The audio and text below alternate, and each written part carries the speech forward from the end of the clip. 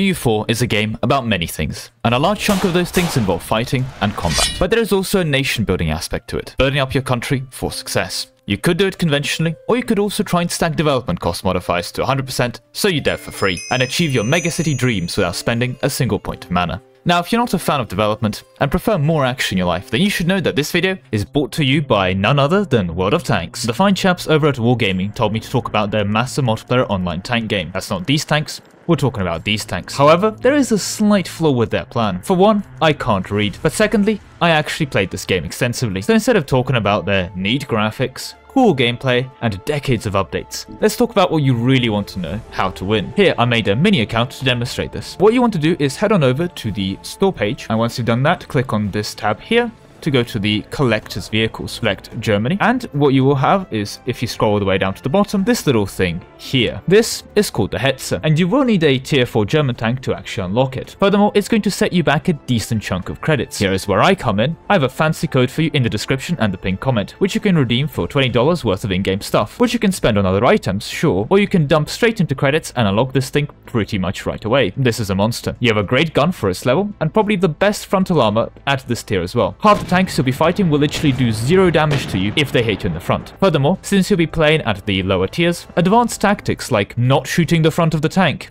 and moving into cover have not been discovered by the player base at these levels, so your main weaknesses will be mitigated. Enjoy! Now, at some point, you probably want to try some other tanks. Fair enough, there's probably like dozens of them over here. Wait, let me actually check the script I was meant to read.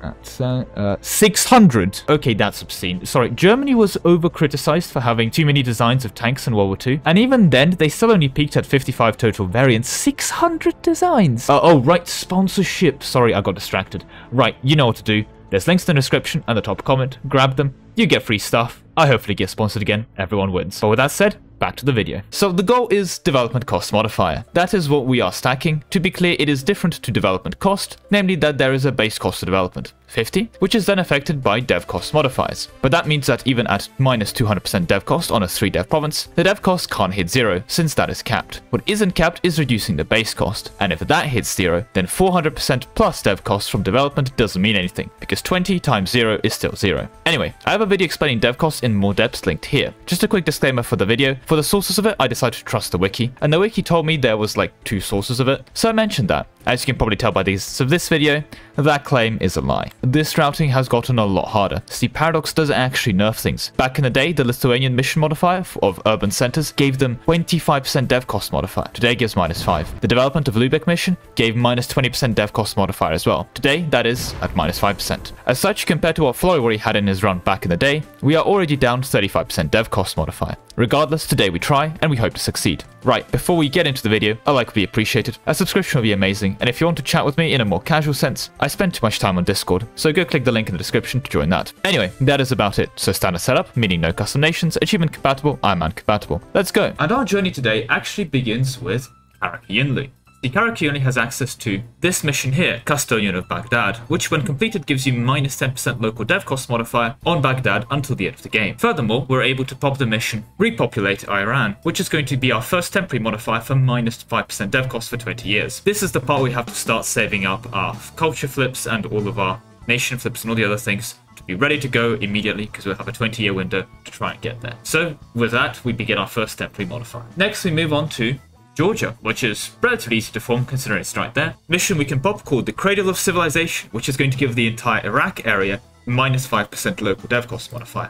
That's this area here, which is obviously going to also include Baghdad, meaning that on the Baghdad province itself, we're now at -20%. The next formable is going to be a bit further away, as we need to go ahead and form Lübeck for the aforementioned -5% local dev cost modifier until the end of the game. When we do this, however, make sure that Lübeck does move its capital to Baghdad to get that local dev cost modifier on Baghdad, as this is a province modifier, not a global modifier. Now, let's address the elephant in the room.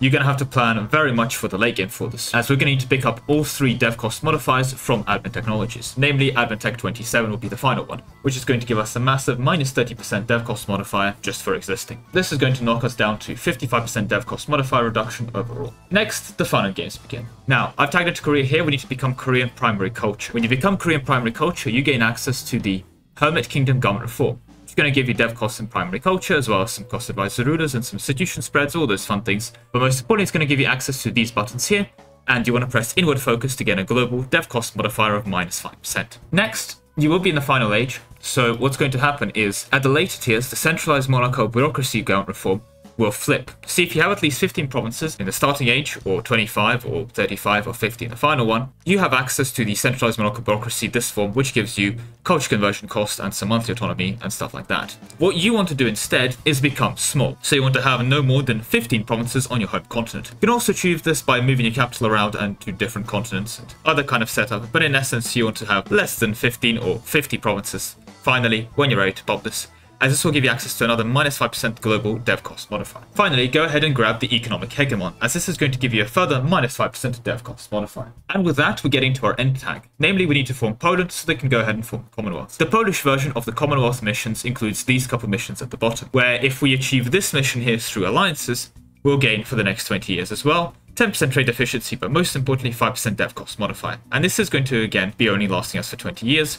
But make sure you do this mission the friendly way so you get the correct buff. Finally, since you already claimed economic hegemon, this mission here will give you for the last 25 years another -5% dev cost modifier. Next, you need to go ahead and grab infrastructure ideas. You just need to have them open, you just need to have them selected, which will allow you to pop this event here, where you either be able to choose to get -10% local construction time and local development cost on your entire region, where your capital is located, so the Poland region, or if you invest in specifically your capital area, so that's the state, you'll be able to get -15% local construction cost and -5% local dev cost modifier instead for 10 years. Timing this event is going to be rather difficult, but it's doable, so that's what you need to do for a further 5% local dev cost modifier. So what else can you do for the final 15%? Well, that is it.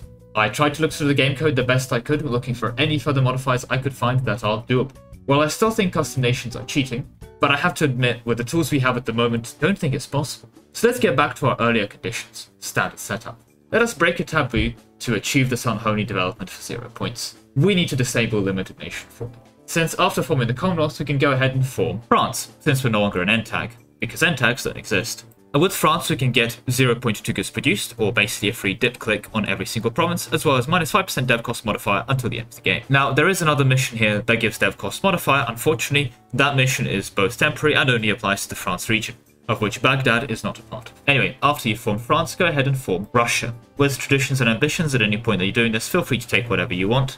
In this case, I'm not going to abandon our roots. The reason we are in Russia is for the mission Modernize the State. This very helpfully scopes to your highest development province. So just make sure that Baghdad is at this point your highest development province to gain a further -5% dev cost modifier on it until the end of the game. You also get a university, but given that you need to be at Admin Tech 27 to do this anyway, I don't think the university is that big of a deal. Finally, we'll be returning to our homeland, or very close to our homeland of Baghdad, as we need to go ahead and form Persia. Once we've gone ahead and formed Persia, we can move our capital, because this scopes to the capital, towards Baghdad, and finally get the center of culture there until the end of the game, giving 25% production efficiency, 50 tax, and -5% local dev cost modifier on our capital, putting us at the finally required -100% local development cost modifier that we need to dev for free. Baghdad truly is the city of the world's desire in this version. But of course, this build does involve many culture flips and many other issues in the process. Bear in mind that you'll be concluding this build with the Korean culture previously mentioned for the Korean government reform. If, however, you want to do a version of this at home with minimal tax switches, then I have just a build for you.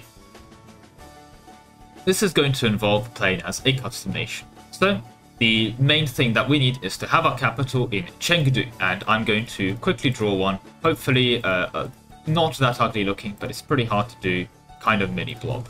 Whatever version of it you want to do, you can. I personally think you can, if you've been very brave, do it as the one province minor thing, but up to you really. Call it whatever you want. Make sure your capital isn't Chengdu though, although you can just move it later anyway. And of course, become your primary culture as Korean, which does even rename it. So there we go, it's now Sengdu. Cool. Go ahead and take the Hermit Kingdom reform. And finally, let's talk ideas, because you want to pick up -20% dev cost modifier. And since you're in the area, may as well grab a further 20% dev cost, and for good measure, make sure you grab all power cost -10%, as that's basically a further -10% dev cost. The rest of the ideas are really up to you. Another thing I would strongly suggest is grabbing a bunch of advisor costs to run really cheap advisors, as well as, of course, the flat goods produced. This is, of course, really powerful at +2 in a wide empire, but even for something like you, it's still a lot of free development, namely 20 dev just for existing. Although at this point, I'd also recommend a 20% goods produced to grab as well, since you'll be going super tall. Anyway, the reason we're here in Chengdu is that we can of course build this project, and at level 3 is going to give us local development cost -10%. So there it is at level 3, giving us another minus 10% local dev cost, which we're combining with our promoted urbanization for minus 30%. Eventually we pick up another 30% dev cost modifier from our technology, taking us all the way down to minus 60% base dev cost. However, make sure you don't forget the inward focus for dev cost modifier minus 5%, and of course the centralized bureaucracy for another dev cost modifier of minus 5%.